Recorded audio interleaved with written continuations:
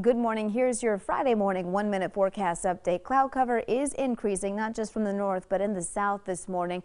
So some of us will start off with some sunshine, but we'll all end with mostly cloudy conditions. But we're mostly going to be dry. There could be a few flurries in those clouds, but we're not going to see any accumulation. All the accumulation is down far south of us here. Rain and snow for the parts of the lower plains, and that's going to move through the southeast. Notice as I keep this into motion, here's Saturday morning.